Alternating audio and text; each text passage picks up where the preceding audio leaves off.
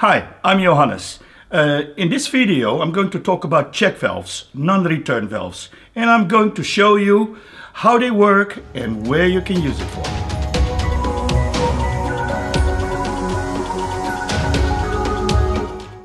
So now I would like you to take a look at a check valve. In here in my hands I have a check valve, which is actually a very simple one. It's a ball check valve.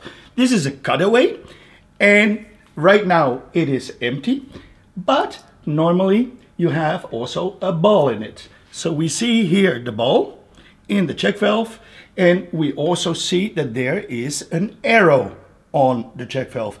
The arrow is very important because that is the flow direction of the check valve itself.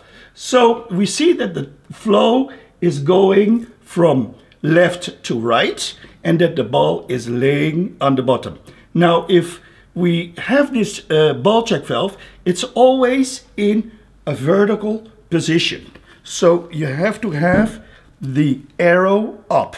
When the arrow is up, that means that in a normal situation the ball is on the bottom and it closes off the valve. So only with the force of the liquid the ball comes up and it opens. And when you stop the flow, the ball comes back down and the flow cannot go back. And that is the non-return. It's heavy. Whoa. Whew. Whew, that was heavy. So let's take a look at an application where we use a check valve for.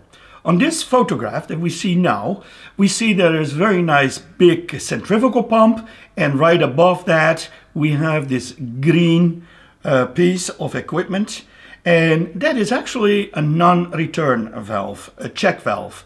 And we also see that it has an arrow, and the arrow is up and it's in the right direction. So you can always check whether or not it is installed right or wrong, because the arrow needs to go into the flow direction of the fluid. Now, why is it important to have a check valve? It is important because after we pump, and we stop the pump, we don't want the fluid to go back to where we got it from. Now, a centrifugal pump doesn't really have any means of closing the pipe by itself. So you need to have a valve.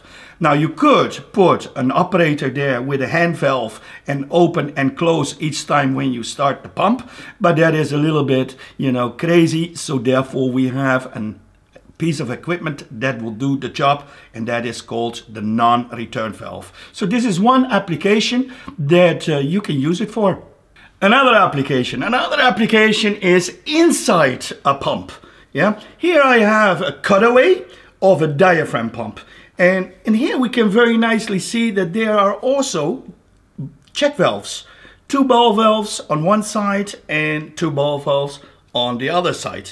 So there are also inside pieces of equipment such as this AODD pump, and we also know that that is important for the pump to function.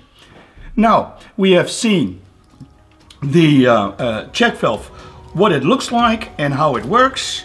If you have any questions remaining, please ask us, and if you push that like button, it would really be good. And we will see you soon again.